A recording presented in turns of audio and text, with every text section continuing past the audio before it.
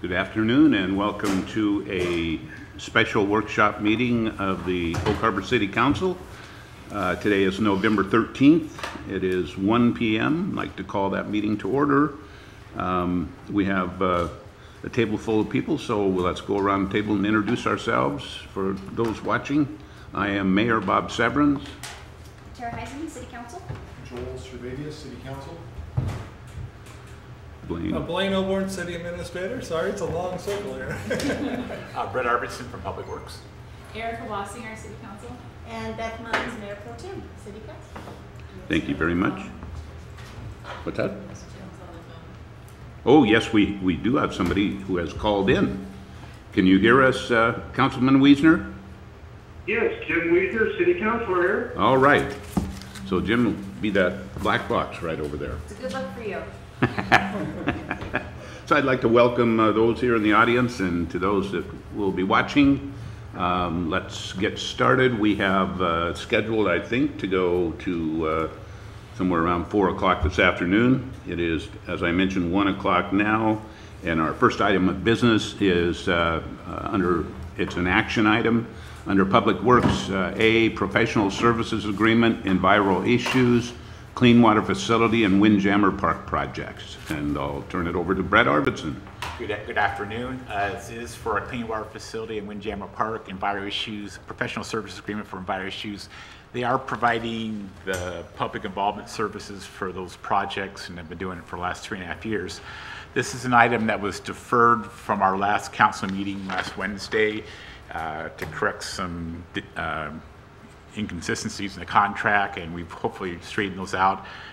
I'm not going to go through the whole presentation, but to go back through it involves two services on our public involvement side: construction period services, support for both Windjammer and the Clean Water Facility.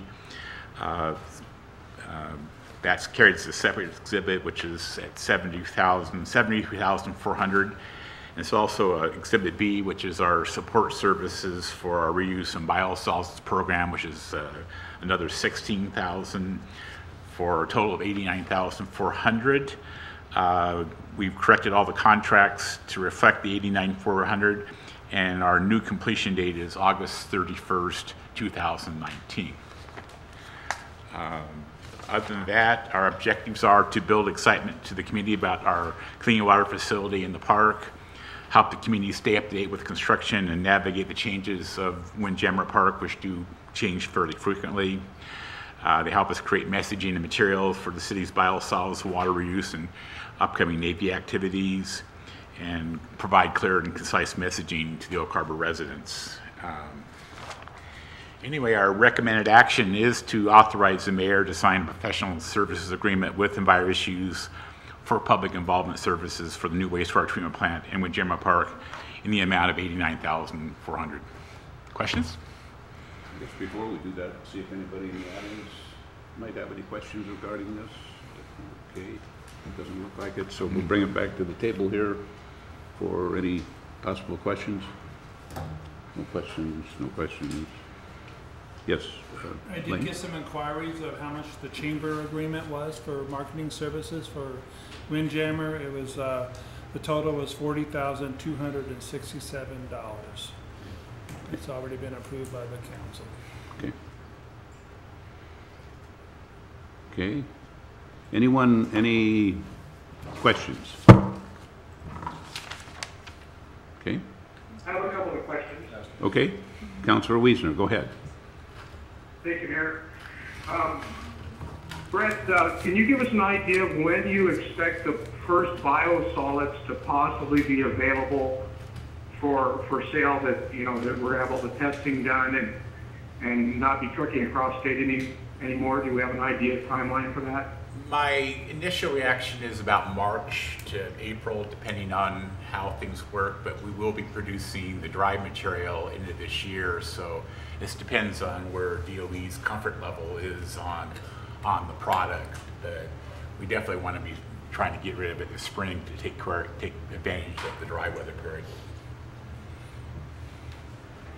So under this current contract, we would have time then to be creating these documents and getting some pre-marketing out, and then it sounds like we'd have basically assistance with marketing for what, about a 4 or 5 month period as we start that up? Is that what you're? Yeah, it's also, you know, it's a long-term program for us, so we have to create the materials and create the program that staff can eventually take over, because, you know, we're not going to use consultants. We're going to be doing this year in, year out for a long time to come. So we want to have this program in place and have this communication stuff in place. And so to us, it's, you know, eventually staff will be doing this at a public works level. But until we have the initial program thought out and put together, that's what's happening. So again, they're not doing the program for us forever, but it's helping us get the program kicked off. And thank you. And do you have an idea? I'm assuming there's other communities that have been doing biosolids. I know this is nothing new.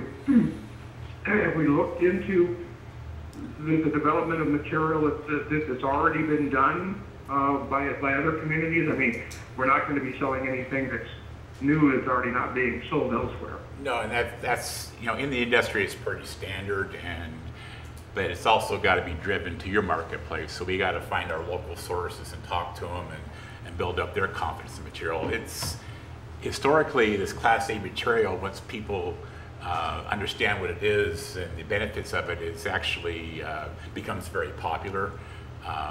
But it does, you know, take some getting over the initial reaction. It's, you know, it's biosolids rather than it's a good material and it's a beneficial material for the community. You know, I'd love to see it where we can have people come and get a bag and take it home, and that's the kind of material we're going to be creating. And then one other question involving the $33,000 portion of this contract that's budgeted for the promotion of Windjammer Park. What type of program do they have in place to coordinate with the chamber so that, I mean, it seems a little odd to me that we're going to have two separate entities, you know, one sitting down in Seattle, one here locally in Oak Harbor, both promoting the same item. Yeah, the 33,000 is, we feel, is augment, the council is pretty much focused on the grand opening, and we have other needs. It's not only construction and celebration, but we need to communicate as we move through the next 6 months, what's happening, what's available. So we see the chamber's effort is aimed at a single event, and we're trying to get people in the park and coordinate people during the park during construction. And with our changing trails and everything like that, it's always a challenge. And frankly, we do get a lot of people paying attention to what we're doing, and we have to respond to them. And like I say, the more we can communicate that in advance, the better off we are. Okay.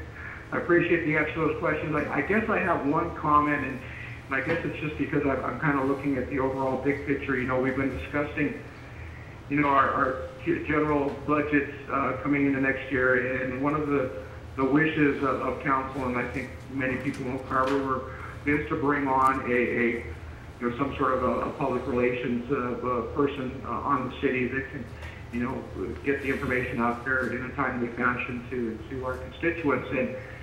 And one of my concerns is now that we're into a budget, we're talking about, in order to create a balanced budget, as close to one as possible, about cutting that position down to a half-time or a three-quarter time position, or delaying the hiring of that position into the middle of next year to you know, help balance that budget. And, you know, at the same time now we're talking about spending $89,000 for some, you know, public information and marketing, which, you know, I totally 100% agree that public works staff should not be doing, and nor is it a load that should be laid upon you guys. You guys are already overloaded, shorthanded, and so I totally, absolutely get that. But what I'm concerned about is when we go to hire that public person, if we do cut that position down to three-quarter time or half time, or even wait until the middle of next year, which is typically I guess probably I'm just going to say a busier time for everybody, that we're not going to find as good of quality talent to be able to fill that part-time position or half-time position. And I'm just thinking out loud to myself that this $89,000 would go a long ways to filling that position.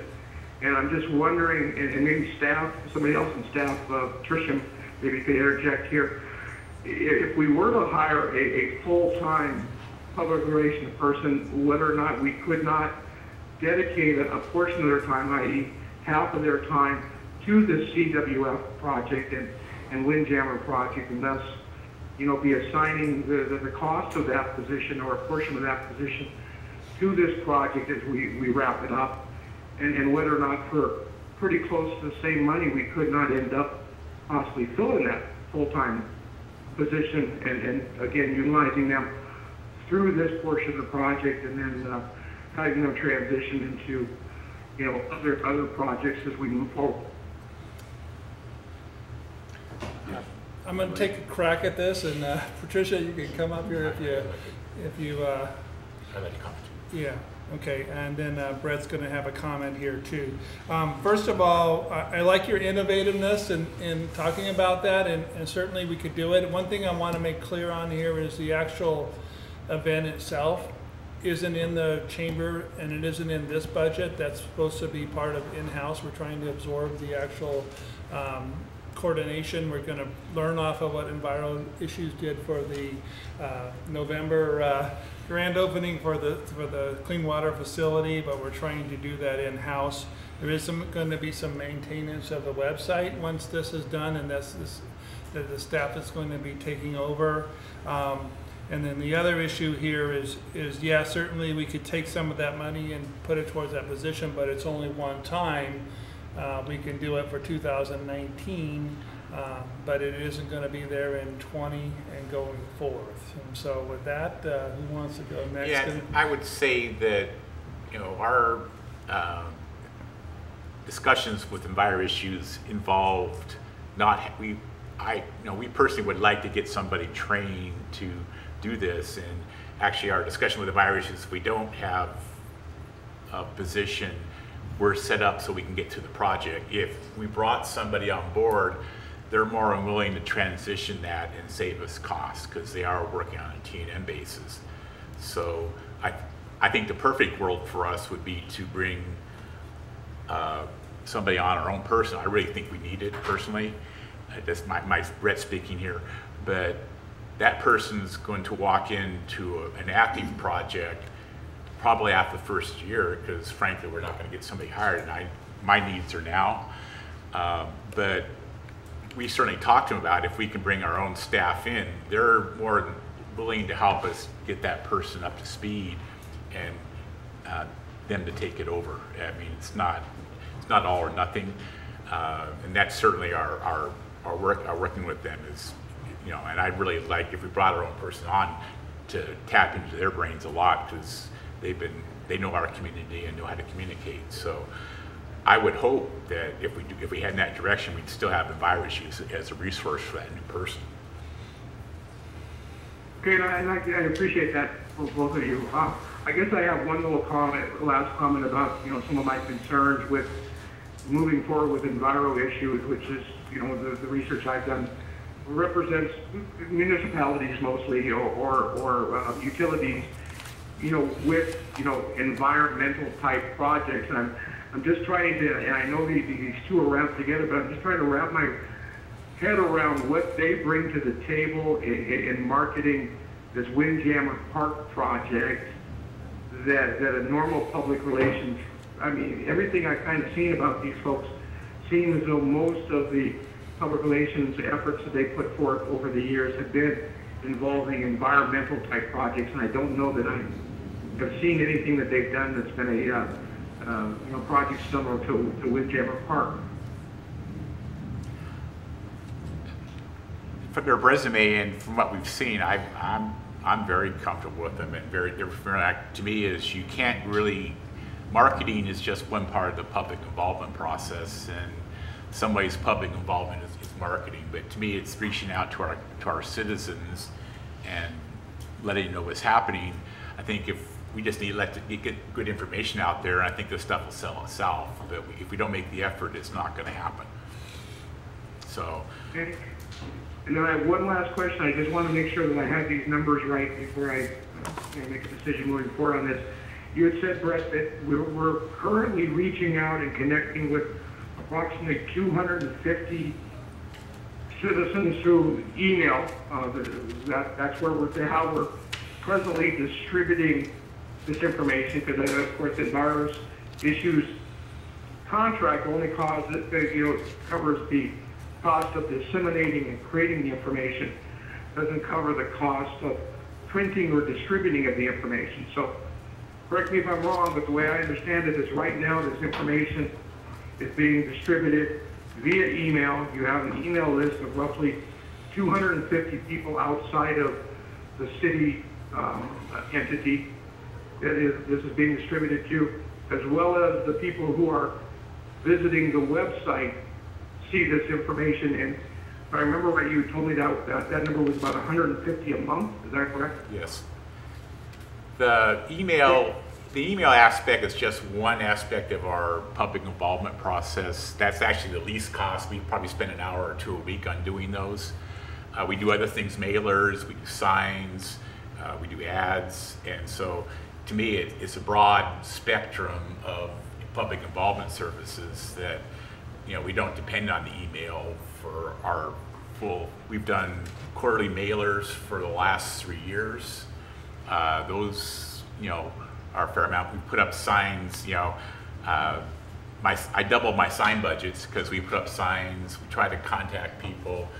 We use we try to get out in any direction we can. The emails is our weekly notice. It reaches one person, but actually that's probably the least amount of work right now. Keeping the website up is a fair amount of work, and we do a lot of hits on that. But any printing, distribution, advertising, printing of the signs, all of those features are not included in this contract. Those would be costs above and beyond. Those are direct costs. Like a mailer for us, if we do a mailer, it's about $4,000 with the printing and postage. And do we choose the company for that, mailing and contract with that company, or is that something done through? No, we actually get quotes. We've been last 2 times we've used the same people because they're always cheaper, but we generally go out and get multiple quotes from people on that. So we'll send out, say, hey, we want to do this, and so the sign stuff we've been using Whitby Signs forever. But yeah, we try to get competitive costing on this stuff, so we're not just going to their favorite person. We're actually trying to get some people local if we can.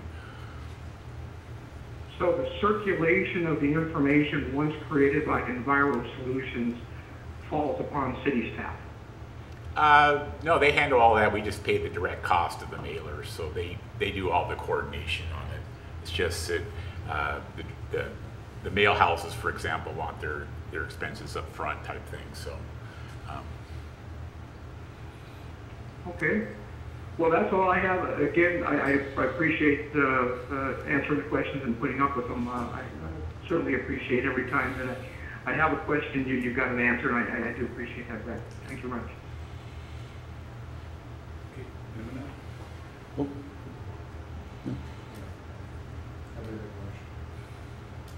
Okay.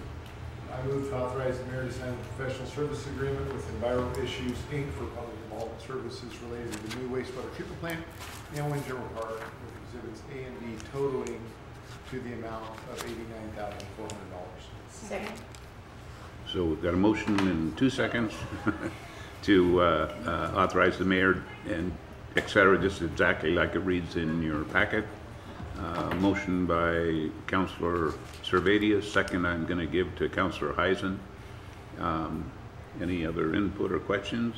Okay. All in favor say aye. Aye. Any opposed? Aye. Okay. So that passes 4-1. And thank you, Mr. Arvidsson. We will move on to our non-action items. And that starts with the department budget presentations. I see our finance director joining us, Patricia Soul. Welcome, Patricia. Thank you, Mayor. And I think you have an orderly plan for the rest of the afternoon. Yes. I'm just up here to introduce there's 4 departments that are going to be presenting their departments that have changes or things that they would like council to know about. That first one will be the senior center, then development services, then the marina, and then fire. And they all will come up and present, and you get to listen to them instead of me. Good introduction.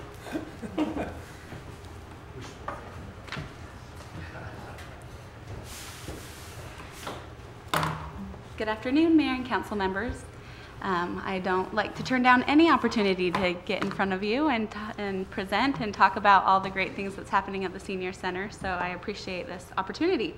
Also, a quick thanks to Joel for saving our bacon with our phones yesterday. He came personally to the center and spent a couple hours getting us from not receiving any calls at the front desk, having 70 plus missed calls, and 24 or more voicemails gone to who knows where. He found them all, pulled them in. We were able to get back to business. So thank you. Thank you. All right.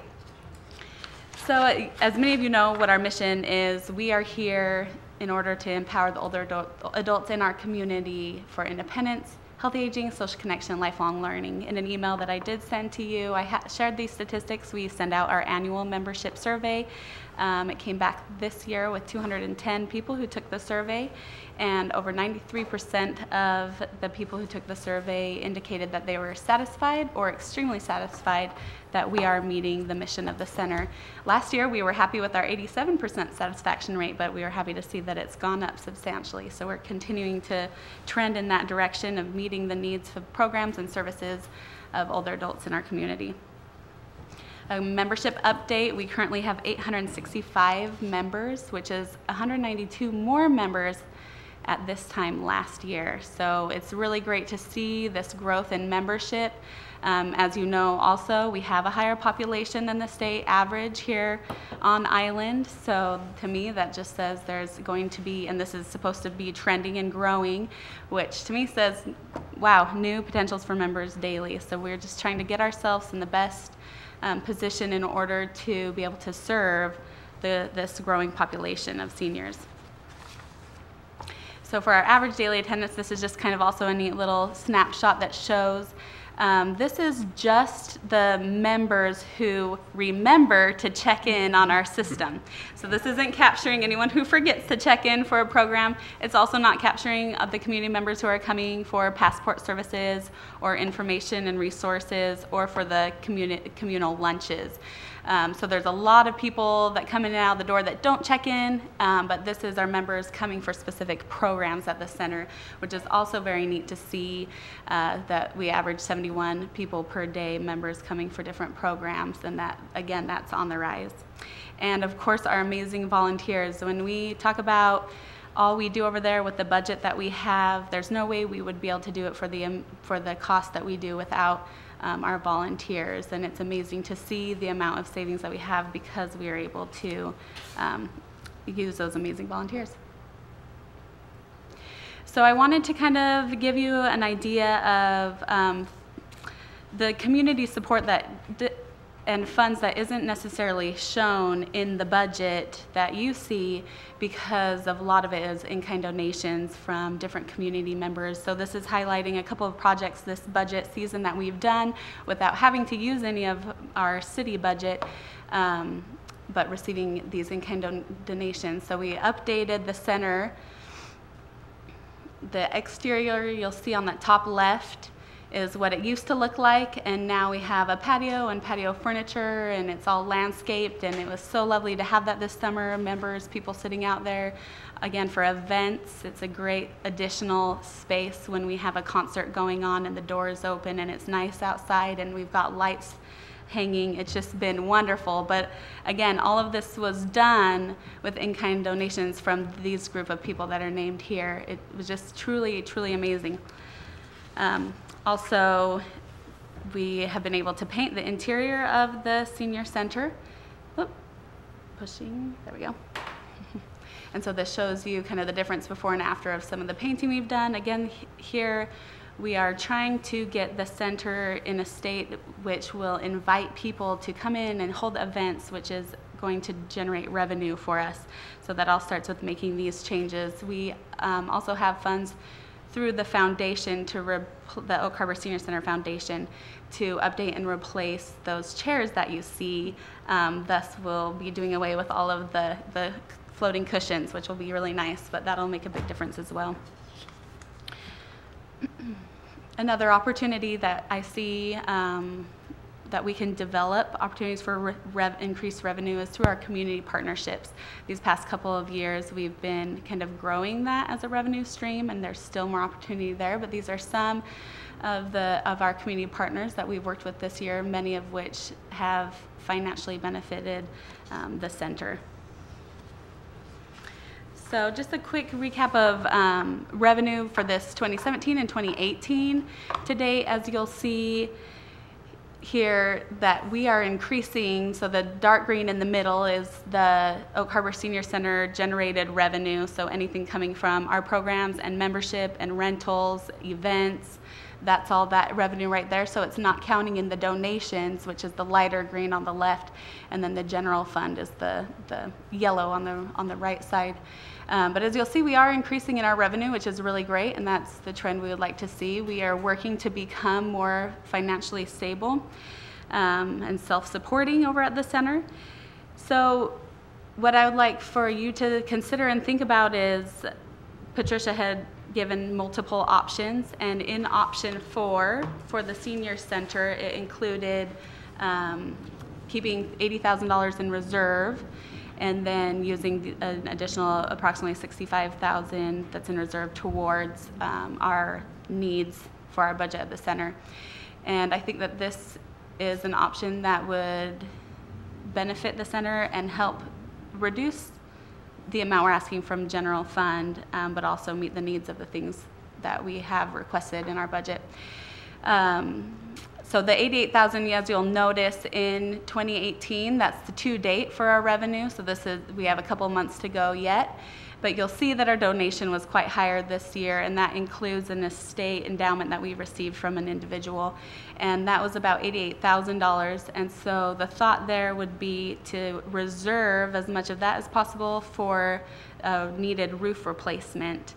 So our roof replacement has been put off several years, and we continue to patch leaks, and it's in the best interest of the center to get that roof replaced in the 2021-2022 budget cycle. So if we can have those reserves and earmark as much as possible for the roof, that would be best for the center. So even though I wanted to point out that it looks like there's a trend in increased revenue coming from the general fund, I wanted to note that if you look at the total coming from the general fund for 2017-2018 versus for the 2019 and 2020 budget, it is almost $40,000 less that we're asking for, and that's the trend we would like to see at the center. We are grateful to have the support from the general fund, but we also acknowledge that there is not a lot to go around to all of the people who need it. So we are doing our best to increase our revenue and hopefully being able to be a little more self-sustaining there. And so these are the capital requests in our budget. The sign is already included in that option, in the funding for the option 4. The sign we're hoping will help us to increase revenue through making people aware, first of all, where we're located. That's always, people always have a little question of where we are. So we want them to know who we are and what that building is right there. But also, because we are hosting more events, this is a great opportunity for us to get our events out there as people are driving past us on the street. And then again, the roof request, which initially was shown in 2024, but we are asking to move it to 2021 and 2022. So that is my short and sweet report for you, and if you have any questions, I'd be happy to answer those. Mayor Pro Tem. Thank you, Mayor. Is the electronic sign on Woodby Avenue, or is it on the... Yeah, we'd be looking at putting it on the corner of Woodby and Jerome, so it would be facing the Woodby traffic, which is higher, definitely more high traffic street. Okay. Yeah. Thanks. Mm-hmm. Yes. Councilor Heisen. So other than the roof needing to be replaced, it sounds like you're just wanting to keep things at the status quo. You're not going to add any staff members or do anything of major. Right, as far as kind of major expenses, Sure. the roof is definitely would be the only foreseeable expense. We did include in this budget a slight increase to our program coordinator's position, taking it from a .875 to a full-time position, which I think the total cost of that was approximately $6,000. But in seeing the revenue she's been generating from her added events, I feel really good about giving her a couple extra hours to take her to 40 per week, yeah. Anyone else?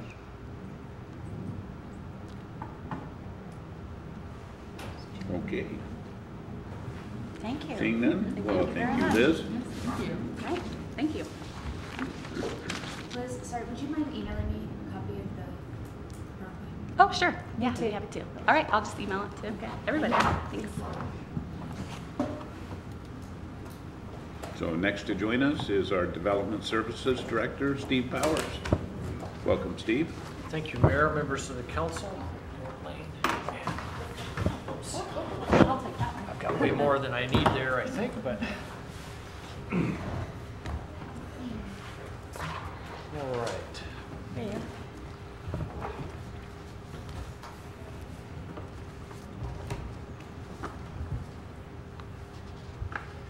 So this afternoon, I'm going to do what I think is maybe kind of a rare budget presentation. I'm going to have a budget presentation without any numbers. We're just going to talk about what we do and some conversation along the lines of some position requests. But what I want to do this afternoon is to go over quickly some of the key points associated with Development Services Department. You can see on that first slide there the things that I want to try to hit for you this afternoon: mission, some of our key responsibilities, challenges, goals, and then our budget requests. And for most of these slides, I've really boiled down the language out of the budget document itself. As you might expect, there's a lot more words packed around these simple thoughts. But for today's presentation, I think these should suffice. So our mission in Development Services is pretty simple. We try to help the community establish and pursue its vision for Oak Harbor. And we do that through three sort of main subject areas, if you will: comprehensive planning, our development standards, and then how we apply those development standards to a project review. Now, obviously, there's a lot more that goes into each of those statements than what we would talk about this afternoon, but I think the council is pretty well aware of the things that go into that comprehensive plan. It's obviously an all-encompassing vision, blueprint, if you will, for the community for a 20-year horizon, and it's really what gives us our bases for everything else that comes after that. When we're looking at new projects which are being proposed, or we're pursuing a grant application for one of the city's own projects, we often find the genesis or the catalyst for that in our comprehensive plan. And then our development rules have to be consistent with that and help implement it, and then we apply all of those on a project-by-project basis. So everything from the broadest of community perspectives down to how will that thing be on this particular piece of property is really the mission of our department. This is the organizational chart for the department as we exist today. The marina, of course, is something that's related to it's certainly my role, but as you know, they are their own separate budgets. So you'll hear from Chris later on this afternoon about his particular budget needs. On the planning side, we have 2 senior planners and an associate planner. In administration, we have a permit coordinator and an administrative assistant. Building has the building official and the plans examiner. And so downstairs, our staffing is at 8 FTEs. What are some of our key responsibilities? You can see those on the screen. I've sort of highlighted those first words for you so you can get a sense of the main areas of our responsibility and the things that we tackle on behalf of the city. Things like the Growth Management Act, to public health and safety and welfare inspections for building permits, down to staffing a variety of committees, including the new Historic Preservation Committee, which has had its inaugural meeting last month, October, and will have its next one in December. So we've got a lot of interesting committee work that we have in the department. So as I went to put together this presentation, of course, being a planner, I went back and found the last one I did and pulled that up and thought to myself, how can I reuse it? And lo and behold, this slide could be practically identical to the one that I showed you 2 years ago. I don't know if that means that our challenges are consistent or if they're depressingly so. I'm not sure. But these are the challenges that we have this budget cycle, just as we did the last one. I think it's always a challenge for us to meet our long-range planning obligations as well as our short-range obligations with dwindling resources. You've heard staff talk on more than one occasion about the ever-increasing complexity of rules that come from someplace else, and that certainly is true now more so than ever. We spend a lot of time, just in fact at your last council meeting, talking to you about the Phase 2 permit.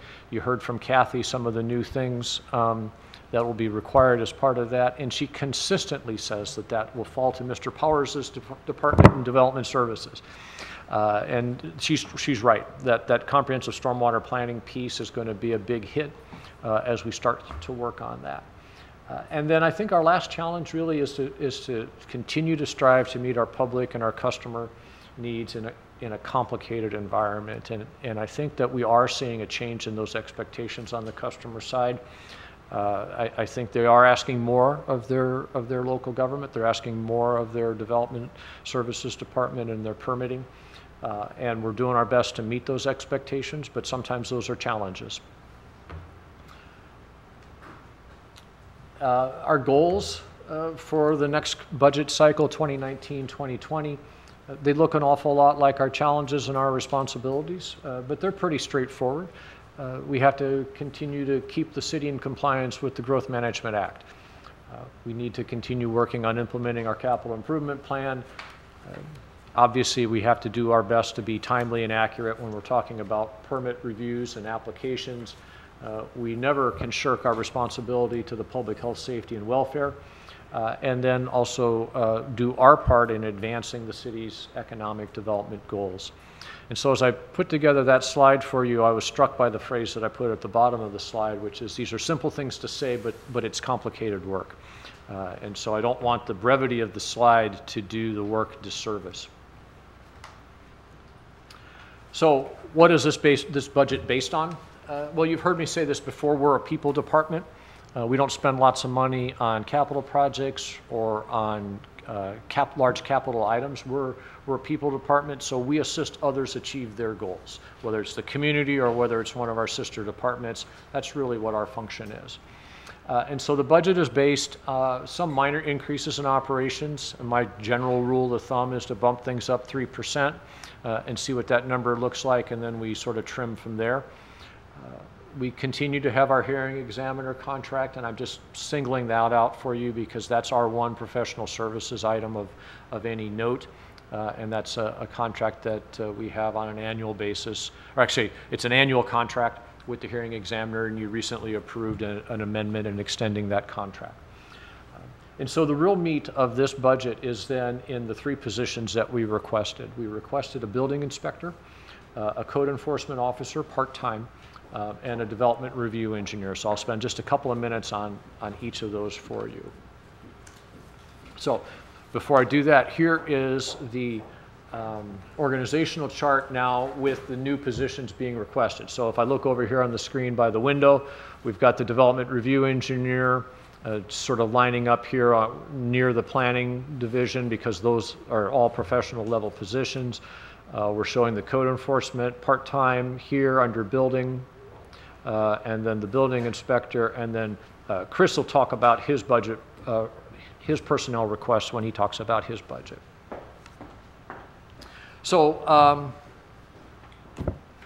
The building division has historically been a 3-person division. We've had a building official, a plans examiner, and a building inspector.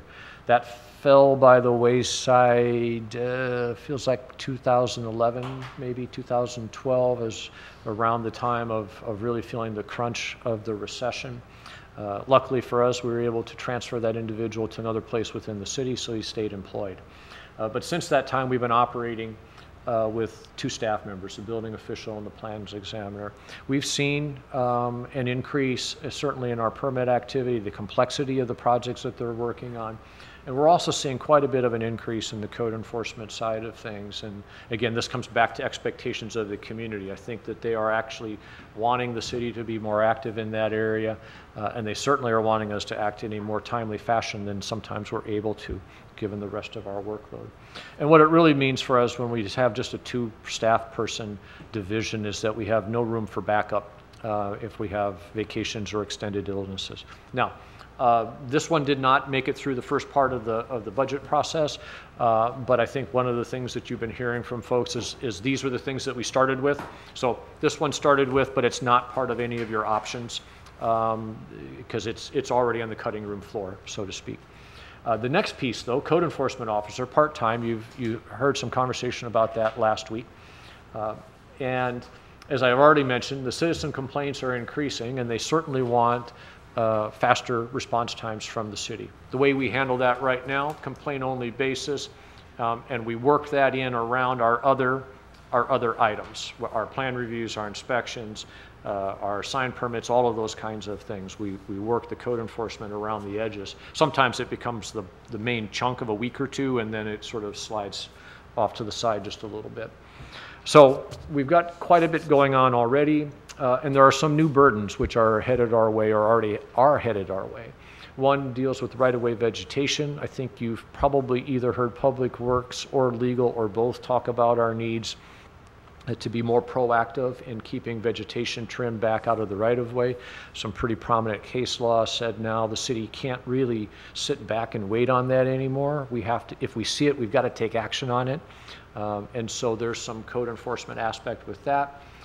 And then the other one, the zombie houses, legislation that now makes it possible for the lending institutions to ask the cities or counties to do some of their legwork for them. My words, not the law's words, but that's essentially what it is.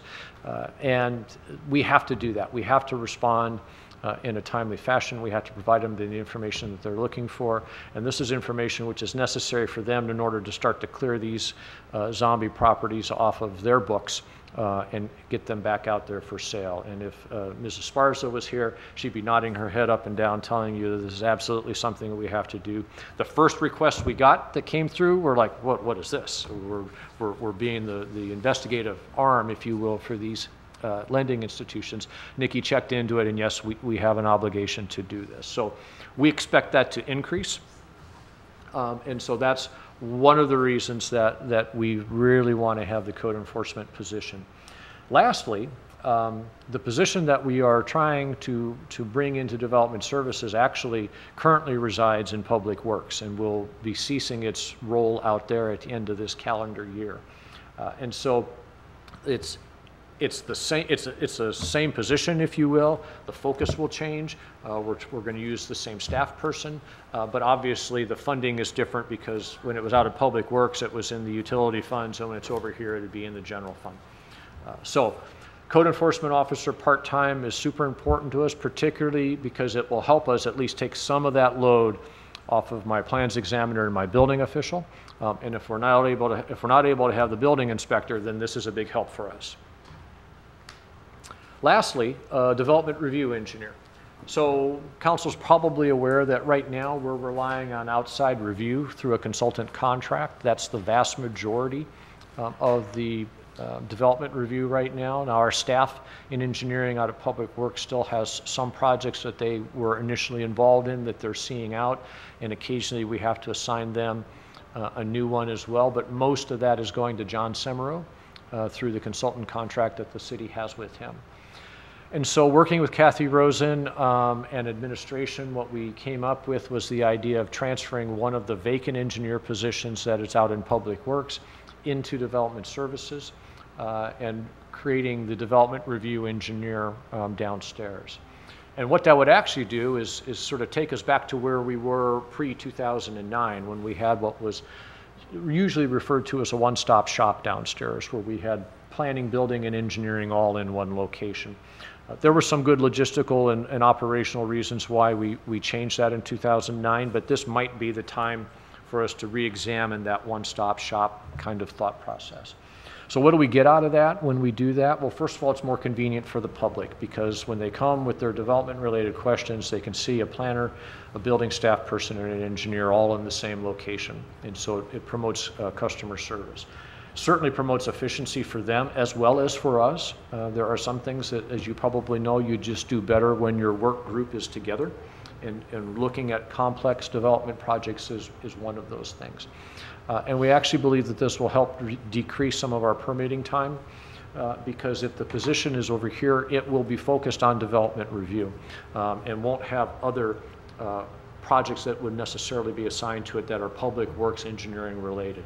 Now, if necessary, we will certainly will help out. But first and foremost, this person would be providing development review services. And really, so then what they would do is they would provide development or project review, but also drop-in service. So if we've got a question, somebody has a question about their grinder pump, or somebody has a question about stormwater and those kinds of things, they'd be able to at least get some initial answers to those questions from the staff person downstairs. So I think this is really a very significant thing for the city to try to accomplish. Hopefully the council will agree and see your way fit to funding that. That's it for me. Councilor Wasserman? Yeah, I would say that I agree in having your engineering specific to development. You know, we talk a lot about the new position of the economic development PR type person that we'd all like to have on staff, but I think that this is just as or more important. I think that before we could get anywhere with bringing on a new employee like that, we have to be more efficient with people that come wanting development, wanting to build something, to do something, improve something. I think that this is maybe a good step towards that. Like I said, just as or maybe even more important than adding a separate staff member, we've got to get our own, anything that we can do to make it more efficient and timely is a positive to me. Thank you. Thank you. Thank you. Yes, Councilor Heisen. Thank you. I want to make sure I have this right. You mentioned in the 3 requested positions that the building inspector position was on the cutting room floor? Yes. Did I get that right? Okay, Yeah. So that's no longer on the table in terms of the proposed. It's not one of the 6 options that I think that the council was presented at your workshop last. It was in the options. Oh, I'm sorry. Option 1. Oh, yes, the whole big option, yes. I'm sorry, I stand corrected. Thank you, There's that. Patricia. And then the code enforcement officer would be transferring from Public Works to you, Right. theoretically. And so the only brand new, created from scratch, extra hire would be the development review engineer?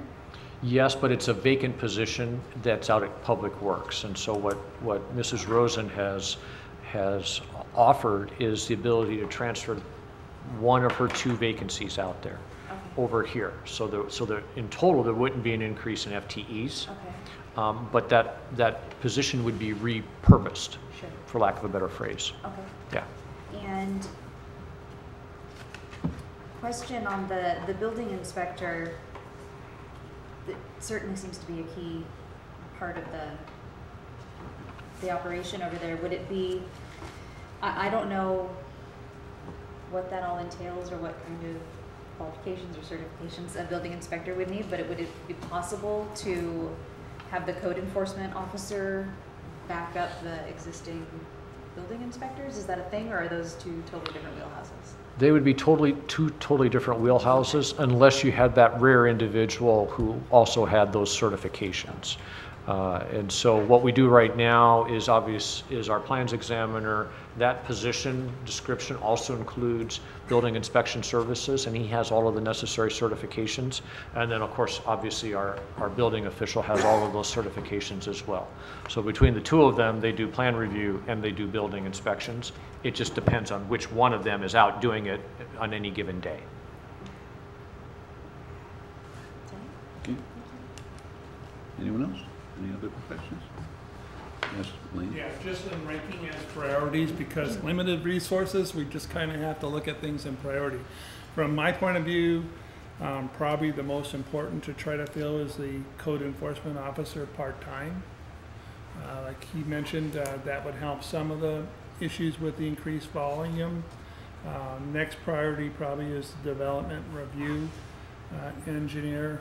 And then probably the least is the building inspector, but certainly I think all these positions have merit, but when we're starting to look at the big picture here and trying to prioritize, I would probably put it in that order.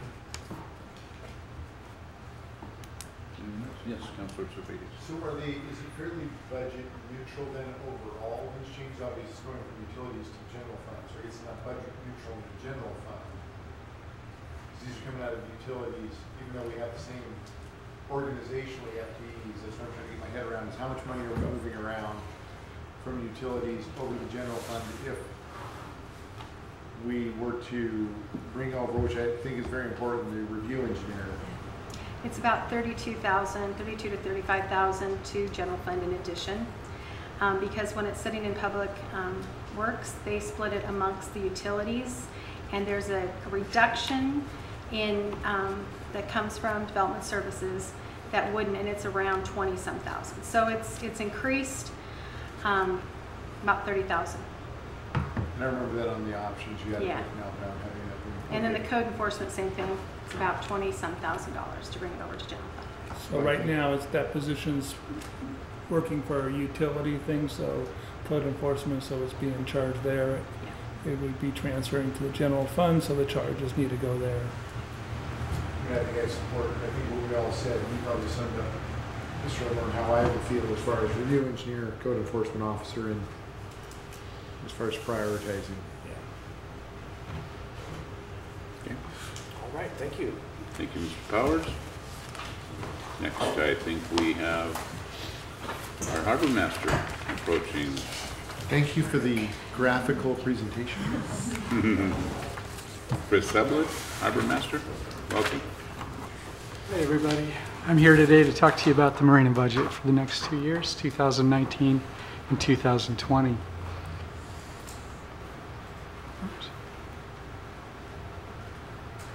Just a little history on the marina. The marina was actually built in 1974. It was a brainchild of Al Cucci and Roger Leonardi, who was our first harbor master. That's the sign that they put up at the current marina site. We still have that sign. It's kind of neat. Our marina is about 423 slips. We have all different shapes and sizes, covered and uncovered. We have a bunch of storage sheds. We have dry boat storage, and we cover about 6 acres.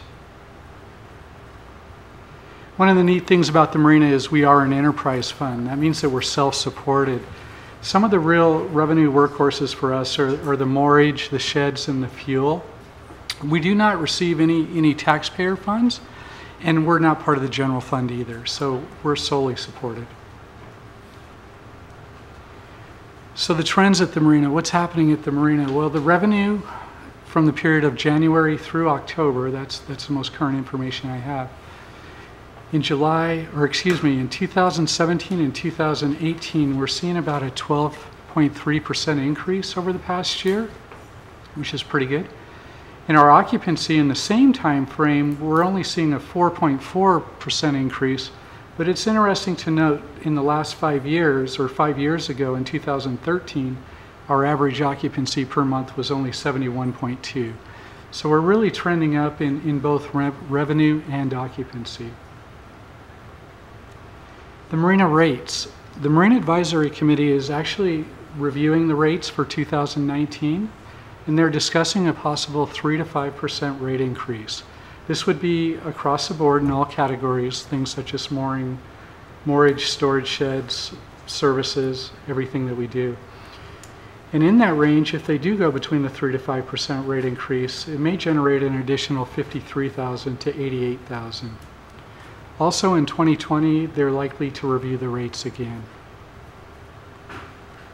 So how do we get to the marina budget? What's our process? We compared the budgeted amount for this year to the year-to-date totals. We determined if those current budgeted amounts were accurate and in the right area, and we found that some of them needed to be increased while others had to be decreased. And then we gave a 3% increase to both revenue and the expenses. In the budget this year, we have the capital improvement request, and we're also requesting one more person at the marina, a new hire. Other than that, we don't have any other major requests. So in 2019, we're requesting one marina maintenance level 1. That would be a regular full-time employee. The cost of that is approximately $70,000, which includes the benefits. The real reason we need this person is to maintain the level of customer service that we have down there. You've seen where the occupancy is going up, but the staff is staying the same. We also have a higher level of maintenance that's needed. Our marina was built in 1974, so it's now 44 years old, and we really try to do all of the maintenance in-house that we can because that saves a lot of money. Some of the big projects we're looking at are replacing whalers, putting in electric pedestals, and doing some cement work on the docks. Those are just a few of the major projects. The marina historically had 5 full-time employees. We currently only have 4. We've talked about this for the last 3 or 4 years, but just decided to be very conservative in our hiring and try and put some money into reserves. What's interesting is we wanted to know if our staffing was comparable to marinas in the area. So we looked at the marinas and we figured the best way to do it would be to figure out the ratio of slips to employees. All of us have slips, and that's one common thing that all the marinas have. You can see where Cap Sante has 73 slips per employee. LeConner has 61, Everett has 59, Des Moines has 75, and we're at 106.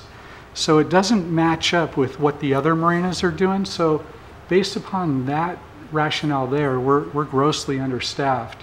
You can see that our office staff is 1.5 people, and our maintenance staff is 2.5 people currently. That's because I bounce between the two wherever I'm needed. Be happy to answer any questions.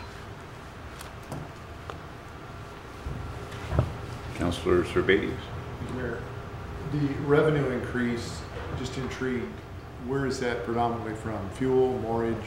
It's mostly moorage. Moorage is the real workhouse of the marina, and we are full, and we've got a lot bigger boats in the marina, which generate more revenue. So the occupancy permit then, is that, when you say moorage, that's probably a guess then? Because the occupancy only went up by 4-ish% or something? Yeah, no, I would say that it's from permanent moorage because we're getting bigger boats in. So the bigger boats you get in, they generate more moorage. So for example, the 50, 60, and 70 footers that we now have in, we weren't getting years ago. They still count as a tick in the occupancy, but they cast a bigger shadow in the revenue category. Okay. And then I just didn't see our local brethren as far as Skyline or Anacortes Marina as far as a slip comparison. Any reason we didn't use them? No, I just chose the ones that we're using currently in our rate survey for the marinas. All right, thank you. Sure. City Administrator. My observation here and adjusting from freshwater harbor to a saltwater harbor has different things, and so I appreciate you. And looking at the history there, I think certainly I support the new position. My challenge is if we're going to add that position, we really want the revenue to correlate and be able to fund it. And some of the challenges is we already set the budget, and then you look at the rate increases in April and May when we've already got the budget. And my kind of issue with that is I would like to see the rates and making sure that we have the rate increases to support that position before authorizing that position. And that's the challenge with the way we set the budget first and then do the rates afterwards that I have, and kind of the hesitation I have in going ahead and just approving that new position. Certainly, I think it's needed. But I'm just want to make sure we have the revenue to support it. Mayor Pro Tem. In the past, I have sent some pictures to staff members. We're always in the same boat as Des Moines on services stuff because we're the only two city marinas. Well, a year and a half, 2 years ago, they charge for parking. They have a daytime parking, and all the residents have a permanent parking pass. They also charge for using the lift. It seems to be, the ticket little gates doesn't seem to be that much problem, but some infrastructure to add. But I keep hearing from, not you, but some staff members, well, we can't because we have to give the money all back to DNR. Well, how are they doing it? Sometimes the burden is only put on the people who have boats there. And sometimes it seems unfair when you see, in a sense, people from Tacoma and stuff coming up here, they're parking, they're going down, they're smelting all day, they go back home, they come the next day. And so we are part of our park system, and yet we receive no funds from parks. So I want to be sure that we're being fair, but right now everything is on the backs of the people who have slips there. And if other marinas can do things, how come we can't to help ourselves? They still seem to have plenty of people who want to park there, whether they're charging for them to park there for the day or overnight or whatever. Can we investigate that? Maybe it's time to reopen that so that it doesn't look like we're unfairly we are an enterprise fund, that's how we're set up, but it just seems like it's only on the backs of the voters.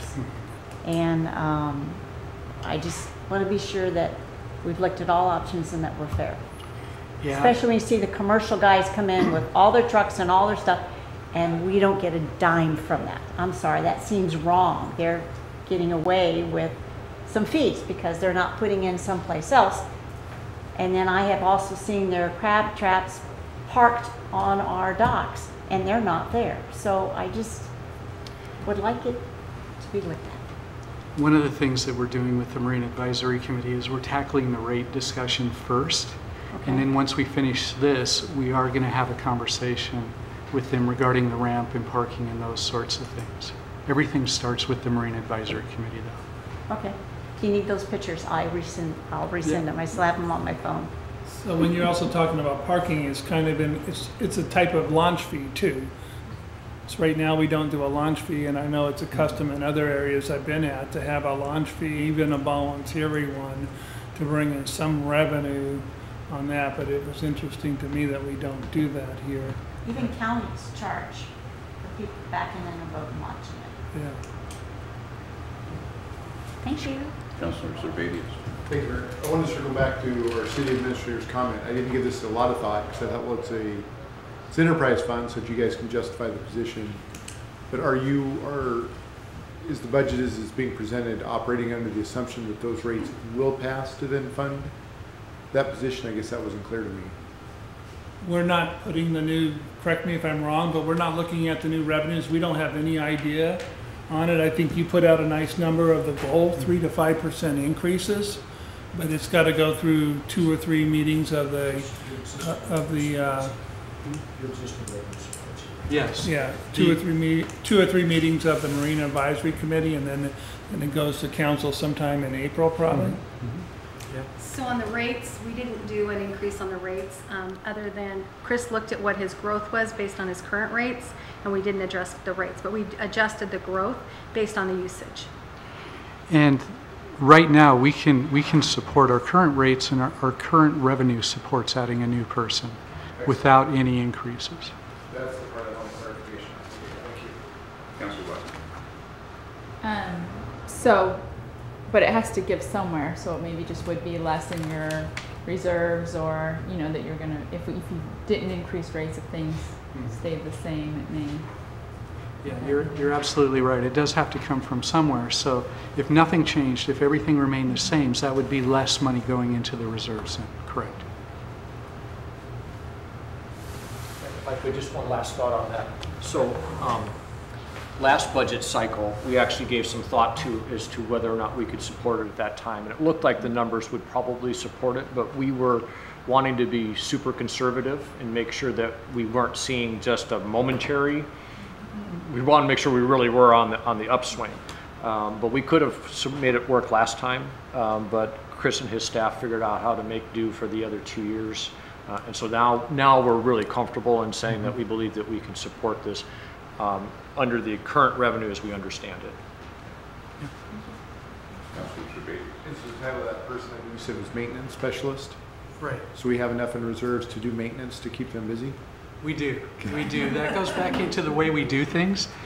We do a lot of things in-house that marinas typically contract out to do. For example, we build our own whalers, we rebuild our own power pedestals, we do our own cement work. We're fortunate in the sense that the people that work there are really handy and really creative, and they love a challenge, and they'll always go out and give their best and try and fix something before we hire somebody.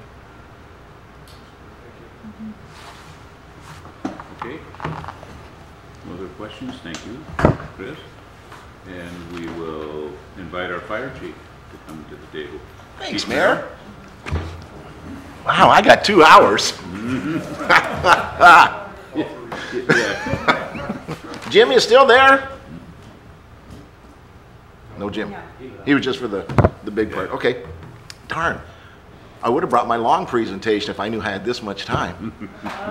So, and I didn't bring the candy this time. You don't have to use the 2 hours. I don't have to use it? No. Okay, so all right. So, and I'm going to say this disclaimer right off the bat. These are proposed numbers. This is draft budget. This is not finalized. Numbers will change. Did I cover all the bases? Thank you very much. Okay. I had that drummed into me this morning and yesterday and last week. And on your printout, yes. Yes. So just as an overview, just as a little bit of review, of course, there's myself, the deputy chief. We've got 4 captains in the department, 1 lieutenant, 4 career firefighters, an administrative assistant, and we've got 32 paid on call. That makes up the entire bulk of our organization. When you look at what we do, it's amazing how we do what we do with the people that we have. We did request a new lieutenant for 2019. That was denied, and we requested 2 firefighters for 20, and that was denied as well. Give you an idea of some demographics, and I've brought this up before. We cover 9.7 square miles, population base of about 23,000 people. In 17, we went on 1,362 calls, which is a 23% increase in responses from 2012. So our call numbers continue to go up, about 3 to 4% every year. These are the funds we've looked at from 2014 up through 2020. And again, 19 and 20 are proposed numbers. The majority of that, of course, is personnel. As you've heard before, it's expensive to have people. When you consider revenue sources, the fire department doesn't bring in a lot of money. We bring in probably about $40,000 to $46,000 a year on revenue streams. The biggest one being the hospital contract that we renew every 2 years with Whidbey General. And then our permit fees. You do see a little bit of decline in 2020, and I'll explain that here in just a little bit. One of the things we had to increase was in the 17 and 18 budget, the training pay for our paid-on-call firefighters was removed. We've talked about that before. It's back into the budget in 19 and 20, and that's about a $30,000 a year expenditure. I've got to replace some old fire suppression equipment. We've got stuff that's 25 and 30 years old that is just flat worn out. The parts are no longer supported for it. We've made it work, but it's time to replace it. So there are some items in there that we have to purchase. We've got to replace some bunker gear in both of the years. We have a life expectancy of 10 years. At the end of the 10th year, by NFPA standards, we have to get rid of that bunker gear and destroy it. And when you talk bunker gear at $2,500 a set, it adds up rather quickly. In 19, I know I've got to buy at least 8 sets, and in 20, I need to buy at least 10 sets. They expire, we've got to replace them. We do have an expense in travel expenses, and a small one, but an important one, is the increase in the ICOM fees. We pay ICOM for dispatching services based on the previous 3 years of usage. This year, in 19, our rates for dispatch went up 11%. PDs went up only about 1%. So it's based on the number of calls that we have, and there's a whole long formula. But we did see a sizable increase in the ICOM fees. 2 years ago, we only saw a 1% increase in dispatching fees. So there's, cause and effect to everything. When we take a look at this, all of the wages and benefits are put in by the finance department. Something that's going to affect us, though, is Initiative 1433 that raised the minimum wages. In 19, it goes up another 50 cents an hour, and in 2020, it goes up $1.50 an hour. So that's going to play a role in our paid on-call folks as far as the minimum wage goes. And then Sandra takes care of all the interfund motor pool stuff. She takes care of all the vehicle equipment and interfund transfers, and she also provides the information for the tech funds, both the hardware and the software. And she comes up with all that funding for us. When we take a look at the motor pool, we take care of 4 engines, a ladder truck, a rescue, 2 of our SUVs, a pickup, a tractor trailer, and some of our specialty vehicles, and it all costs money to maintain those. One thing to bring up is the ladder truck. As I brought this up before, it's now 27 years old. It's considered obsolete. If we have to get a part for it, sometimes it has to be manufactured. We had a hydraulic block that failed. We've waited 12 weeks to get the block, and where it used to be relatively inexpensive, it's now $1,400 because everything now for that ladder truck has to be engineered and rebuilt. So that ladder truck does cost us some money to maintain. We do set money aside every year for vehicles, for pagers, for self-contained breathing apparatus, for hose, the station generator, and the portable radios. Our SCBAs are going to be due for expiring in 2020. They have a 15-year life expectancy. We put money aside for them. We're going to have to replace 32 packs, 75 bottles, 45 masks at about $270,000. We do have money set aside in 2020 for that. We are going to go for a FEMA grant, a region-wide FEMA grant for us, North Whidbey, Central, and South Whidbey. Camino went for one this year, and they got $950,000. We have acquired their paperwork, and we're going to put Oak Harbor Region, Whidbey Island in their names and resubmit it and see if we can't get the same amount of money. And do a regional grant and see if we can be successful in getting that grant for our SCBAs. But that's going to come up in 2020. We do set money aside for computers and hardware, annual fees. Like the other groups to tell you, we're self-sufficient as everyone else. We try to be. We do all of our own janitorial work. We do all of our own landscaping and lawn maintenance. We try to do as much building maintenance as possible in order to keep the cost down. This is a big one, ladder, hose, and pump testing. We save probably about $35,000 to $40,000 a year by doing these tests ourselves, where we test all of our own grand ladders, we test all of our own hose, we test all of our own pumps. We have over 2 miles of hose that we test every year. So by doing it in-house, it can brings the price down considerably. And our intent is to be as cost efficient as we possibly can. We know that we're a drain on the general fund. We've talked about the capital purchases already, our HVAC system, vehicle exhaust system, and the West Side Station. So these are coming up. Again, that HVAC system is 27 years old, and we're going to start replacing them 2 units per year over the next few years. We've talked about the vehicle exhaust system already. Patricia and her group were able to find $100,000 in REIT funds. So that's going to make a big difference on getting that system put into the apparatus bay. And as we all know, the new station's on hold for now. And then emergency services budget.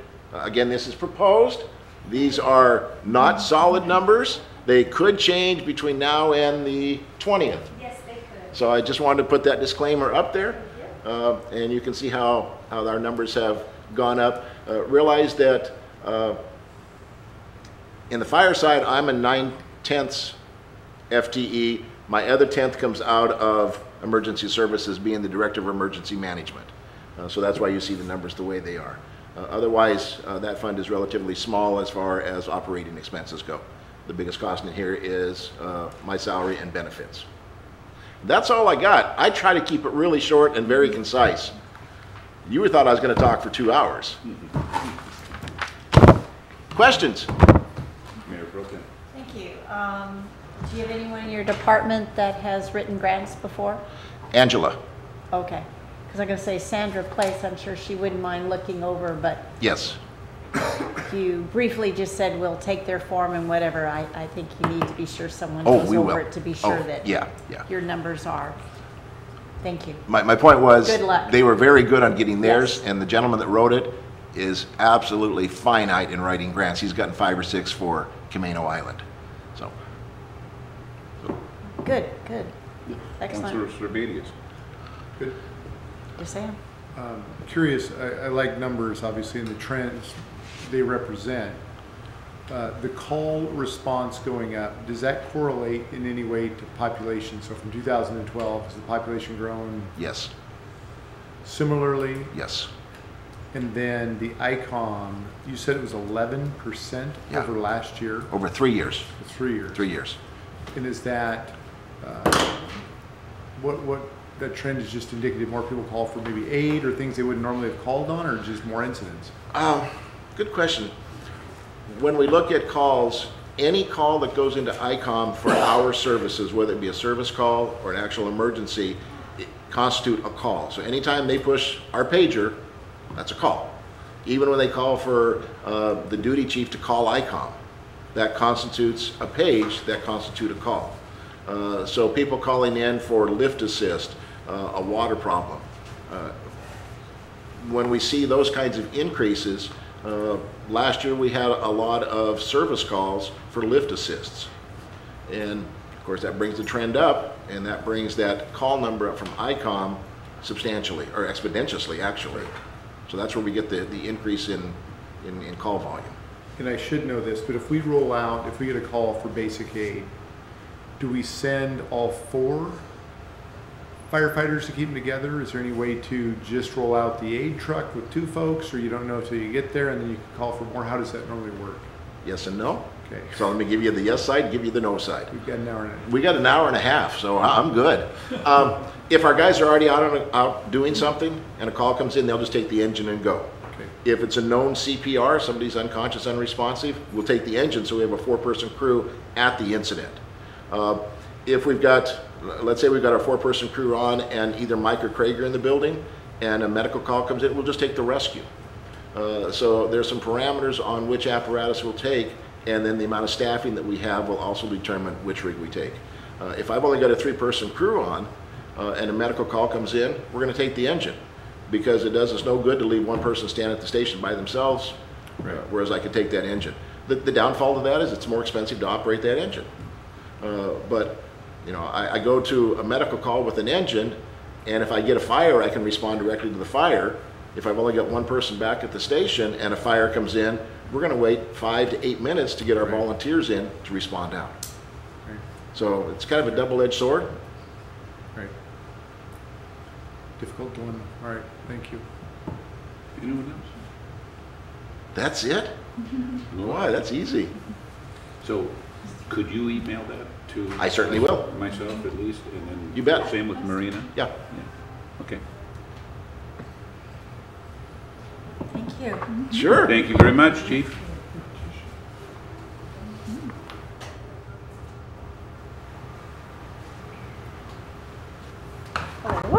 So Thursday from 1 to 4, we're going to have Public Works do their budgets, which, as we know, that is the bulk of the utilities and the interfund programs.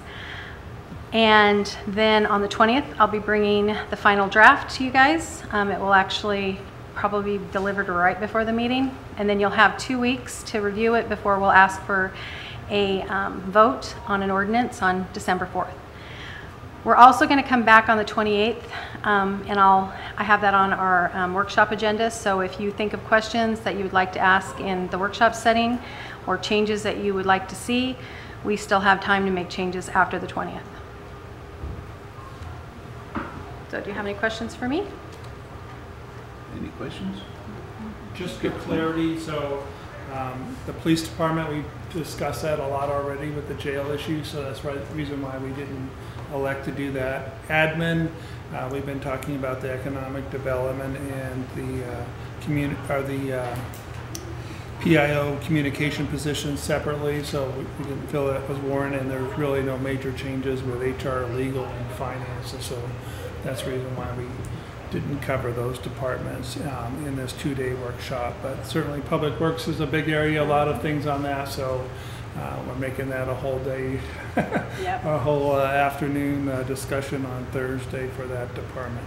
And Kathy plans to give it at a high level of changes and things that are going on, just so you guys are aware the whole goal for how she set her budget. Is what she told me. Councilor Sepedi. Question, just two things I think to clarify there. Tell me when we'll see these. You mentioned, Mr. O'Born, the police budget. I know I had a conversation with Chief Tresker. So the current budget as we see it is kind of assuming nothing's really changing with the jail. That Right. If that changes though, hopefully it's kind of a net neutral. We're hoping for net neutral, but what the chief and I had talked about is until everything's decided, things are signed, people are hired from the jail or not hired from the jail, or however that ends up working out, we really don't know what to budget. I don't want to preemptively assume things without having final numbers. So what we're hoping is once that's done, we can take a final look at it and come to you with a budget adjustment if necessary, or a budget confirmation of where we're at in the budget. Yeah, but it appears to be fairly close to At this budget, point, but very yep. close to budget neutral. Yeah, unless So when we were trying to make a decision, I think my first assertion was let's put it in there, Yeah. but then it's really dependent upon the county.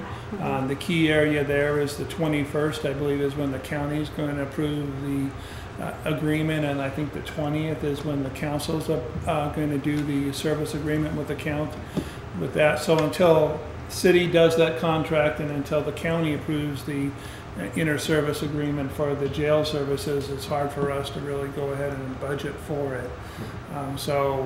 Yeah, and when he did his presentation, I was talking about, I thought we'd put it in there, but when we did further review, it didn't make sense to go ahead and put that in there until it's a done deal. Yeah, I wouldn't want to under budget or over budget. I'd like to just get it as close as we can for you.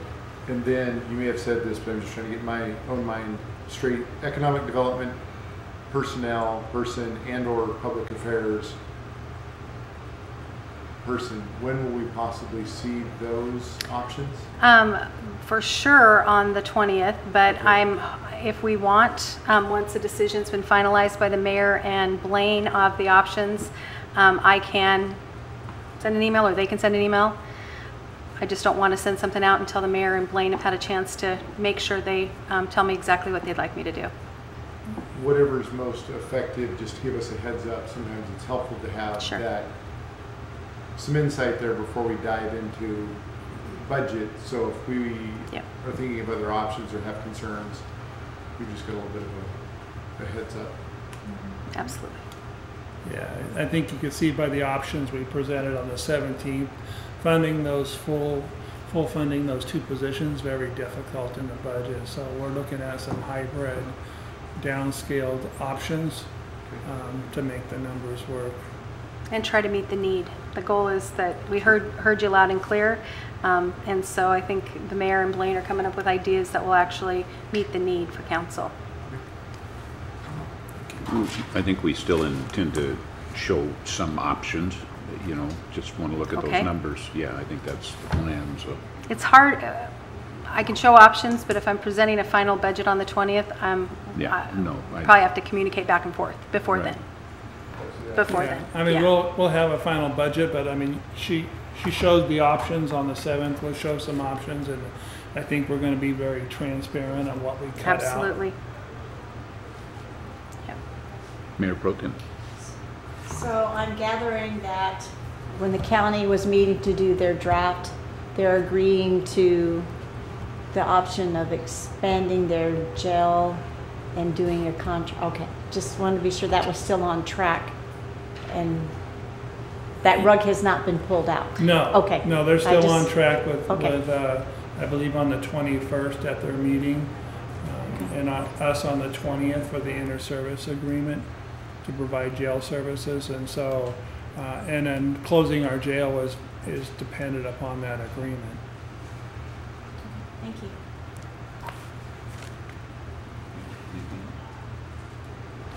Okay, seeing no other business, I assume there's no other business at this time.